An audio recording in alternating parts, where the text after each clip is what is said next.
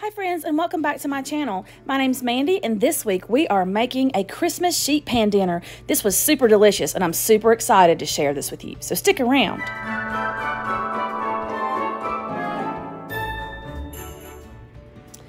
So this recipe I found while I was scrolling on Pinterest, so I will definitely leave that linked down below in the description box. But the first thing that we're going to do is work on our raspberry glaze that's going to go on top of this ham.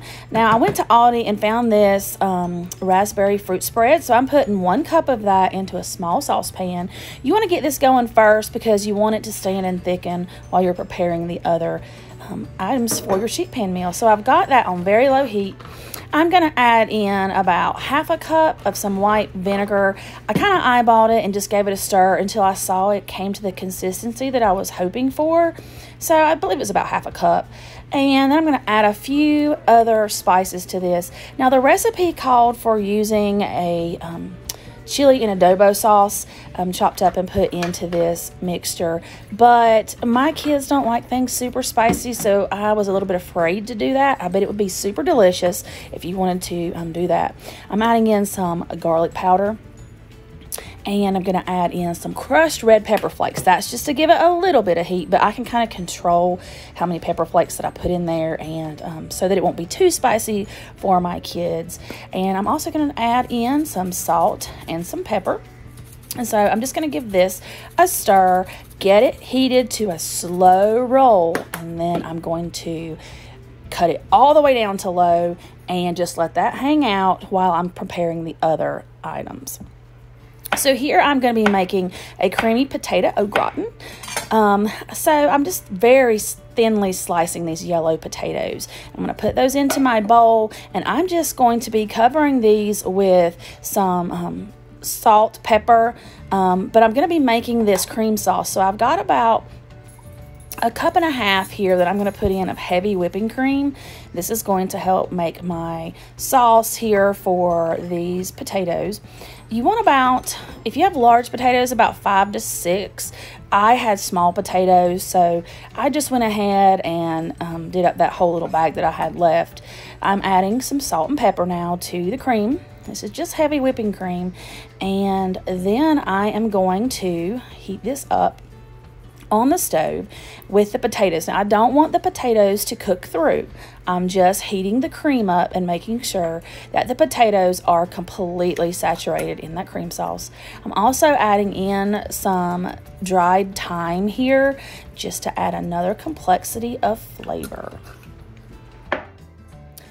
I did add a little bit of some ground red cayenne pepper just to add a little bit of heat to these potatoes, and then I poured my potatoes into that cream mixture, gave it a stir, and these are going to come to a small roll on the stove just to get that sauce going and coating these potatoes.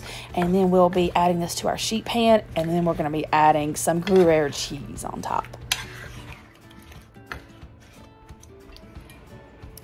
Here I have peeled and halved some whole carrots that are going to go into my sheet pan. I'm covering those with olive oil, some kosher salt, and coarse black pepper.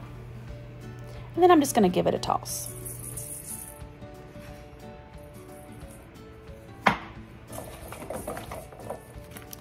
Next, I'm going to take this Gruyere cheese. I just bought this at Aldi's. I'm going to shred this up to add to my potatoes. The recipe did say that you could use Parmesan as well, so if that would be an option that you would like to use, by all means use Parmesan.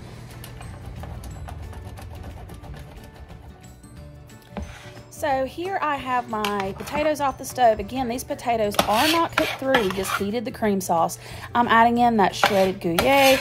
I don't know if I'm saying it right or not, and I'm going to give that a toss, and then we're going to take our potatoes and our carrots and get them on our first sheet pan. So I wanted to create a barrier, and that's what the blog said to do for this recipe, so that I can get everything on the sheet pan, but the flavors are not mixing. So I sort of kind of created this aluminum foil barrier boat thing, And so I put that on half of my sheet pan, and this is so that the cream mixture doesn't leak out into the carrots. So here you can see I'm working on my sheet pan to get 2 different sections ready. I have my carrots placed there on one side, and I am going to spray the side that I'm going to put the potatoes in because there is cheese and cream and I didn't want it to stick.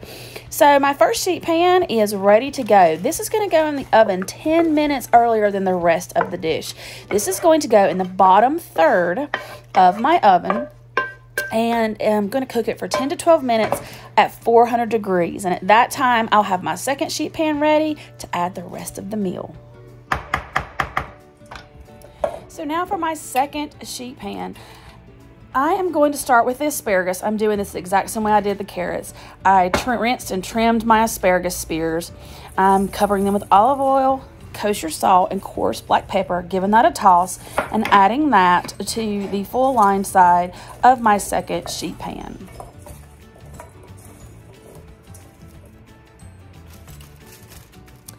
Now, last but not least, it's time to add that ham on. Now, this ham is fully cooked. You don't have to do the whole spiral ham, all of that. That's going to take a lot longer to cook, and the goal is for this to be done within an hour. So you could buy ham steaks, or I just bought this pre-sliced smoked ham that's already been sliced, and so I'm putting it out here on my sheet pan, and I'm kind of spreading out the layers or the slices here of the ham so that I can drizzle that raspberry glaze on top of the ham.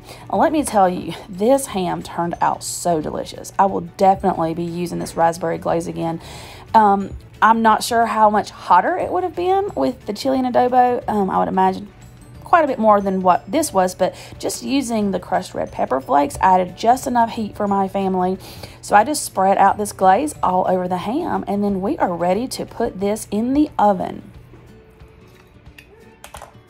So I put that ham in the top third of the oven. The potatoes and carrots have already been cooking for 12 minutes, and now the asparagus and ham is going to cook an additional 10 to 12 minutes. So here I have taken some lemon zest and the juice of 1 lemon. I'm adding in about 3 tablespoons of honey. I'm going to whisk this together. This is going to be a lemon honey glaze that I'm going to put on top of the carrots and asparagus when it comes out of the oven. And here are my sheet pans out of the oven. The ham looks amazing. The potatoes are creamy, and now I'm adding that lemon honey glaze on top of my roasted carrots and roasted asparagus. This meal was so simple to make. There's very little cleanup, and it was delicious and fresh.